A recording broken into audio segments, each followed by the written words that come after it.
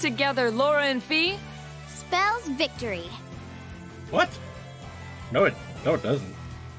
You guys did go to Thor's Academy, right? Like, did they have spelling lessons there or anything? Like, English or whatever language you speak? That's not how you spell victory. There's not even a V in either of you guys' name.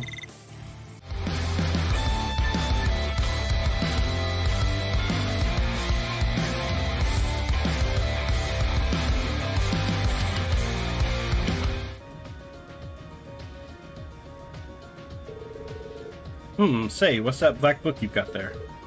Oh, this? I'm not sure myself, to be honest. It's just some old book I ended up with. Ah, would you mind if I took a little look at it? Not at all, I bet. Rean showed the book to Instructor Thomas. How fascinating. Is something the matter? Oh, my apologies. This is just so unusual that I ended up getting lost in my own thoughts for a moment there. You see, I believe this is actually one of a series of ancient books collectively known as the Black Records. Then you're familiar with it? I'm not a scholar or a teacher of history for nothing, you know. But that said, all I know is that they exist, I'm afraid. I'm not sure what's actually written in the books. Evidence points to them containing information on the history of this land that's been lost to the ages, but beyond that... Wow, really? Have I piqued your curiosity? Why, I can scarcely blame you.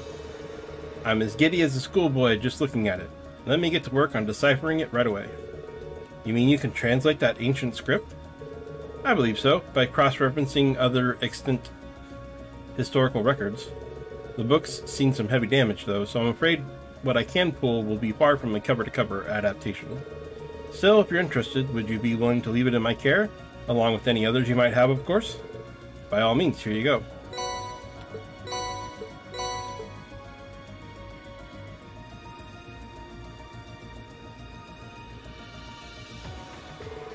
Woo, I think that's about as much as I'm willing to get out of that.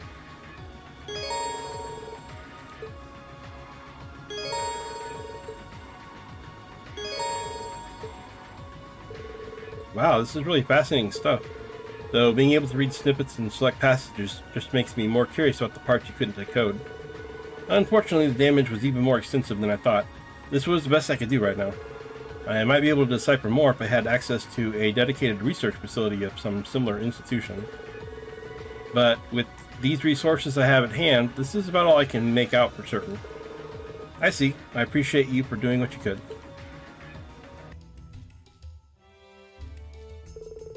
The battle in Heimdall is scheduled to begin soon, is it not?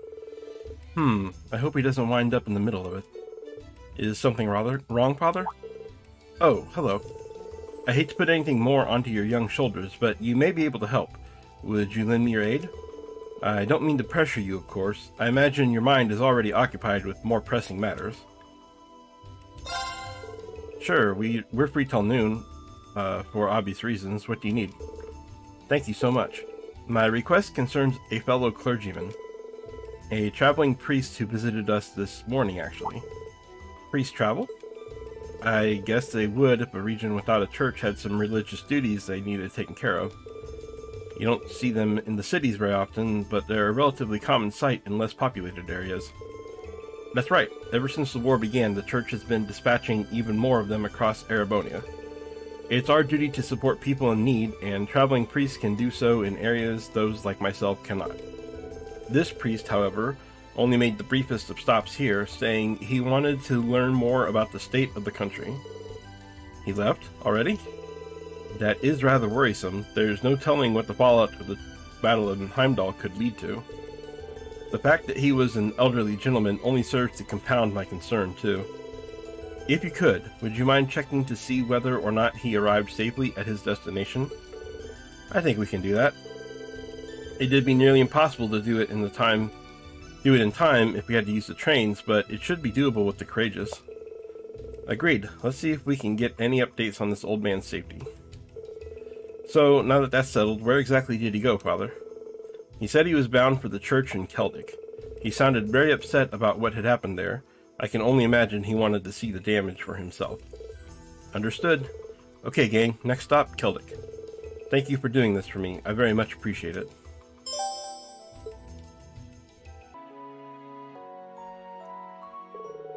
Excuse me, Father, but could I ask you a question? Has a traveling priest visited this church recently? He did, indeed.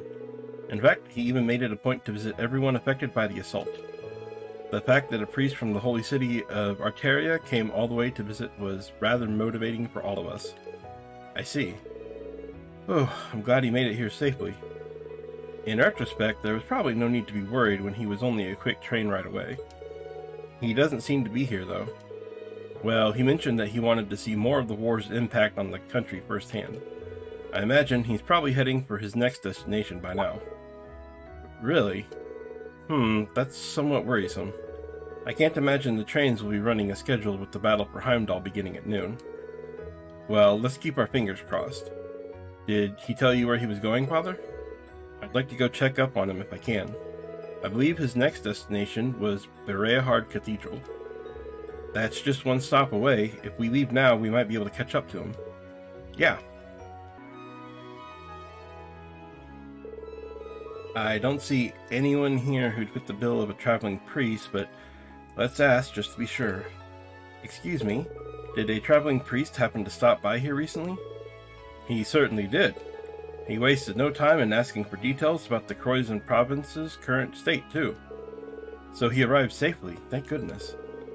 I guess we shouldn't have been worried in the first place. Did you have some business with him, perchance? I'm not particularly fond of his kind. They have far too much leeway. Traveling or not, he is a priest. He is expected to uphold the order of the church and conduct himself as a man of the cloth. Well, wasn't expecting that. Sounds like there's no love lost between them. Traveling priests don't appear to behave all that differently from the regular ones as far as I can tell. Do you know where he is now? He mentioned something about wanting to get a better grasp on the effects of this war. Not again. He has left again, then. That's certainly a surprise. I'm more amazed by how quickly he's making his way around, right? Sometimes I feel like in this game, one didn't feel this bad. It was over the span of like 6 months. For the most part, it seemed to make sense. But the second game is supposed to be just 2 months long, and I feel like we do so much stuff, and like, sometimes I think their scope of time is a little hectically crazy, to be honest. Like, I don't think it's like, for example, the spirit shrines. In theory, like, we did all the spirit shrines like in one day, and I think in the real world it would be like a day each for those.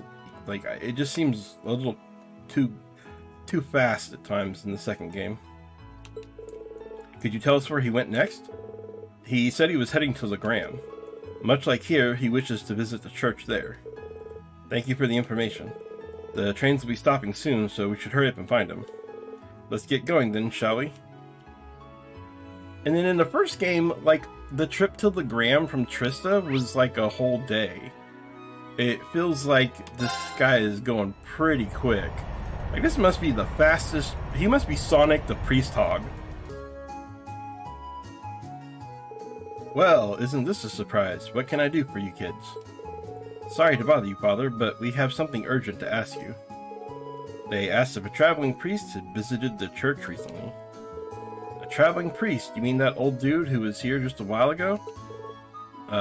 Maybe? Man, he was built for an old guy, believe you me. Nice as pie, though. Would have loved to chat with him more if I had the time. Being a traveling priest must be pretty rough right now with everything going on, though. You're telling me. Well, it's good to know he's still alright, at the very least. Not that any of this makes any sense. What doesn't make sense? Traveling from Trista to Legram takes 5 hours, even without any breaks. Exactly!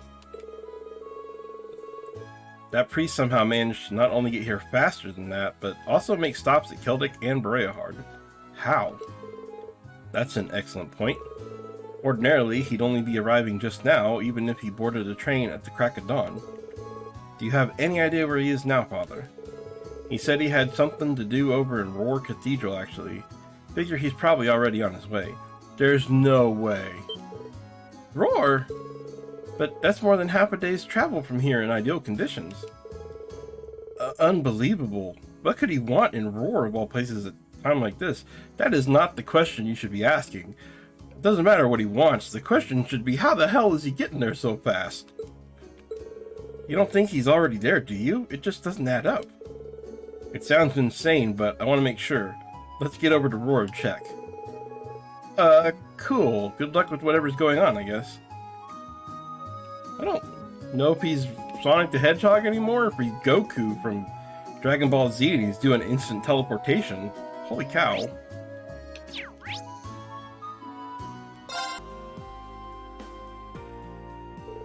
Welcome to Roar Cathedral. Oh, it's you, Elisa. What can I do for you? Actually, there was something we wanted to ask you. They asked if a traveling priest had passed through the area. Ah, I think I know who you might be referring to.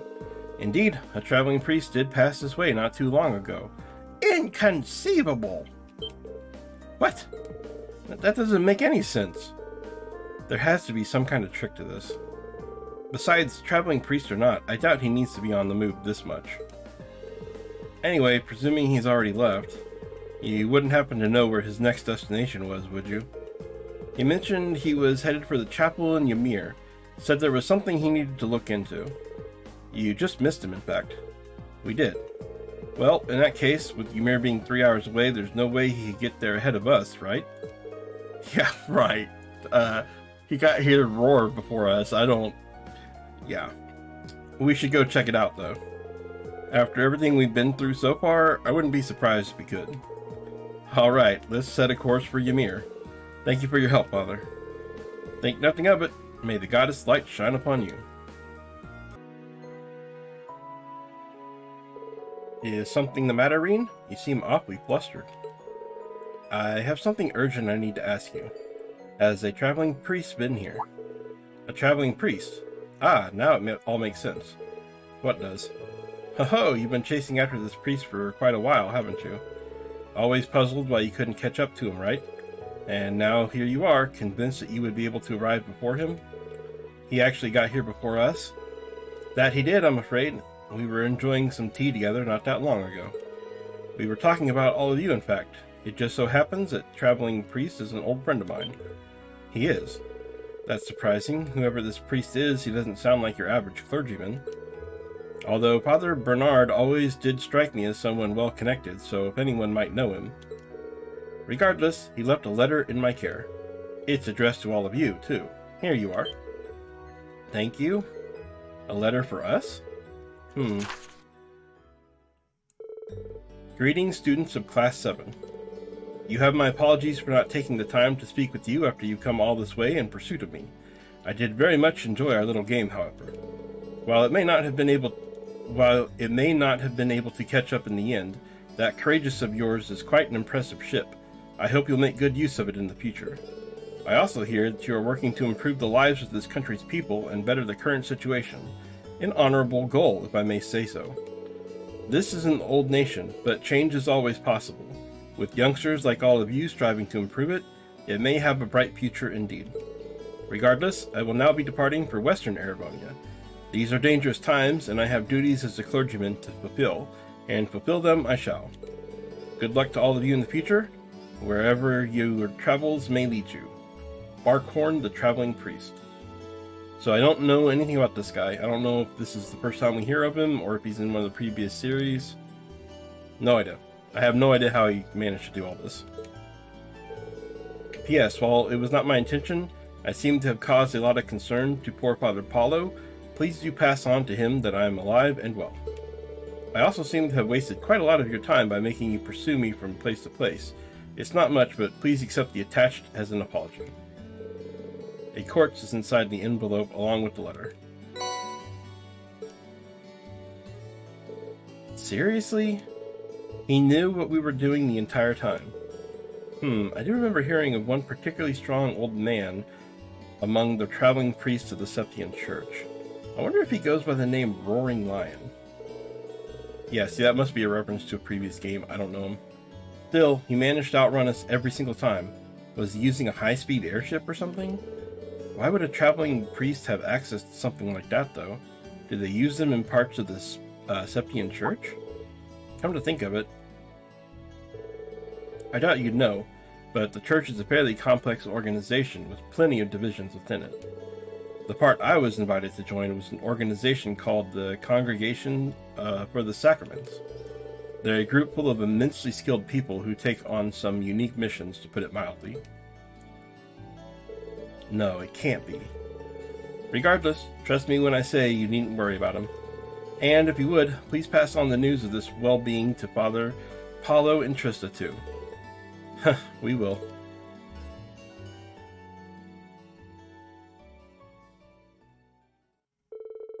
The mystery now solved? That wasn't really solved at all. That was the reverse of solved. It was like more mysteries now. There was no mystery at the start of this, and now there's lots of mystery. They all returned to Trista in order to pass on the message to Father Paulo. I see. I suppose my worries are all for naught in the end. While that's a relief, I feel terrible about the lengthy chore I've given you. It really wasn't that bad. It was kind of a learning experience. I never knew there were traveling priests who operated on this guy's level until now. The church must be really worried about this war if they're sending men like him to Erebonia. I should say so, though I can't pretend to have much knowledge about matters higher up in the church. Perhaps they concluded that Erebonians getting any more chaotic would destabilize the whole of western Zemuria? A risk like that is nothing to celebrate, but I must admit that I find the presence of men like him in this region encouraging. As a fellow man of the cloth, I have a new standard to measure up to, and I hope that the aid I can offer people is on par. I'm sure it will be, Father. Thank you. Take care now. No matter how far away you may be, the thoughts and prayers of all of us who wish for peace will be with you. May the goddess bring you safely back to us soon. I hope so, Father.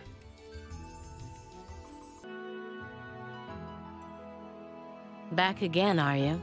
You really are a meddlesome little boy. Sorry for thinking there's anything wrong with looking out for the sick and injured. How are you feeling? I've heard you're still bedridden. Oh, my condition's nothing to worry about. I'm a real toughie, for better or for worse.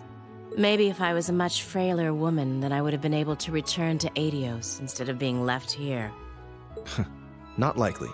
She seems kind of different from before. What you've done can never be forgiven. Nothing in your past could excuse what you did as a terrorist. But I still want to know what made you hate the Chancellor so much you'd throw away your own life to take his. Would you be willing to tell us, Scarlet? I never had the chance to hear that part last time we spoke. I suppose. It's not like hiding it is going to do me any good at this point. It's not that special a story. But if you want to know that badly...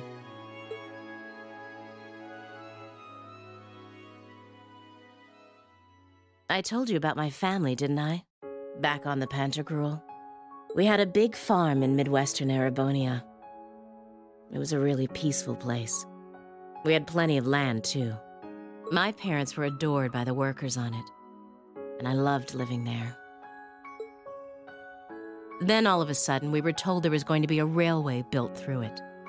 It was supposedly part of a national project with the Chancellor's backing. The land was all requisitioned, and before any of us knew it, it was no longer ours to call home. All we had was a pile of Mira. We were meant to take that and go find somewhere else to live, apparently. I wasn't even in Erebonia when it happened. By the time I got back in the country, it was all over. That farm was my father's life. We tried, but we couldn't find another place that could even begin to compare to the one we'd lost. And in the end, all we were left with was a pile of money we neither wanted nor had any use for. Crow told me a similar story about his own past. He said that his grandfather passed away afterwards. My father was the same. He fell into the depths of despair and tried to drown his sorrows with alcohol, and then he eventually died in an accident. And after that, we all just drifted apart. I don't know where the rest of my family is, or if they're even alive anymore. I don't know what to say. I don't think anyone could blame you for despising him after an experience like that. I know just how Crow feels. I suppose that's why I feel that if anyone can do it, it's all of you. If anyone can make him turn back, it's you. Scarlet. Don't worry, we will. You have my word. Yeah, I mean, he's our classmate. Whether he likes it or not, he's one of us, and he can't leave us so easily. He needs to come back and take full responsibility for all the trouble he caused at the festival.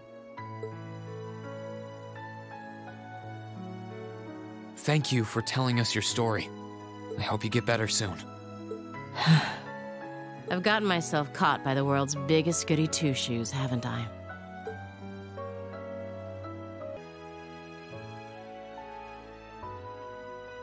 Rean, we were just told what's about to happen. You're to take part in the liberation of the capital, yes? I'm sure you're aware of how dangerous this will be. More so than anything else you've done to date. I am. But this is our chance to bring the Civil War to an end for good. I know how you guys worry about me. But as a student of Thor's, I want to fight to protect my country. And as Elisa's brother, I want to fight to take her back. I'm sorry, but my mind's made up. I have to go. We knew you'd say something like that. That we did. You're not a child anymore. You've grown into a fine young man. And I have no intentions of stopping you. Do what you feel needs to be done. Bring Elise home and rescue His Majesty, Rean. I won't let you down. It's hard to believe just how much you've grown in these past 2 months. I think it may finally be time. You deserve to know the truth, Rean. Dad? There's something that I've been keeping from you all this time. I've wondered when this day would come, and now I believe you're old enough and mature enough to handle it. And so, once all of this is over, I will tell you all that I know about your birth. Darling, are you sure? I am. I'm sorry for not running this past you first, Lucia. But wouldn't you agree he has the right to know? And I'm sorry to you as well, son. I didn't intend to bring this up so suddenly. It's all right, Dad. I wasn't expecting you to bring up the issue now. In front of all my friends, no less. But somewhere in the back of my mind, I'd always suspected there was something you weren't telling me. I see. You did? It's not like I had proof or anything. But I was found abandoned in a blizzard. Under those circumstances, a kid my age would freeze to death in a matter of hours. And yet Dad just happened to find me in the nick of time. I couldn't help but wonder if maybe there was more to it. I kept turning it over and over in my head, trying to figure out if there was something I was missing all this time. I see. I'm so sorry. We didn't realize you were suffering so much over it. I don't think it's something you should have to apologize for.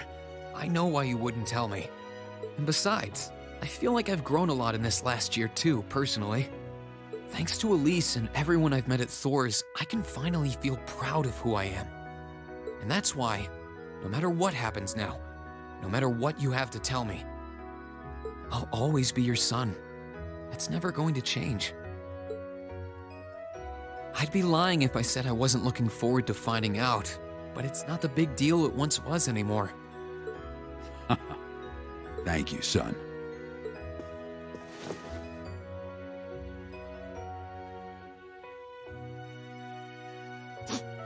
I was going to do that.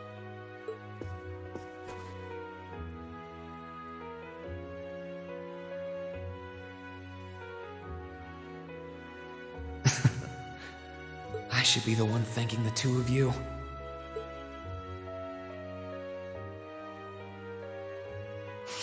I feel like crying. Your parents are amazing, Rean. I'm truly happy for you, Rean.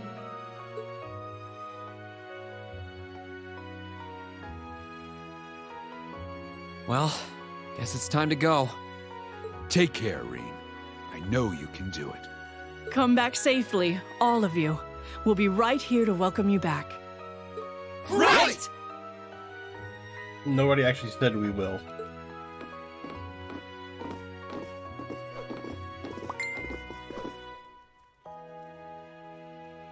Yes, you're right. I'm sure he'll be able to handle it. Indeed. All we can do is believe in him and pray that Adios watches over him from above.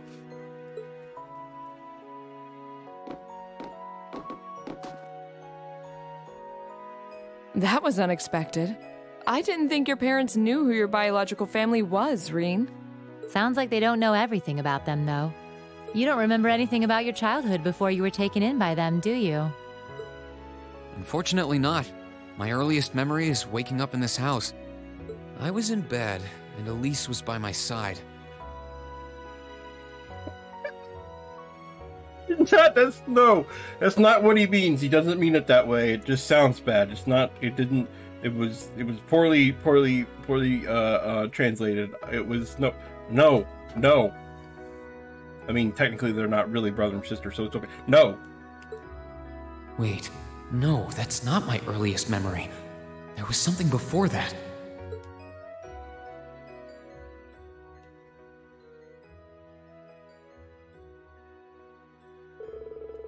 Oh, Idios, if you're listening, hear me now. Please, allow this child. Rean, are you all right? Oh, no, I'm fine. I think we've stayed here long enough. We should probably get moving. Huh?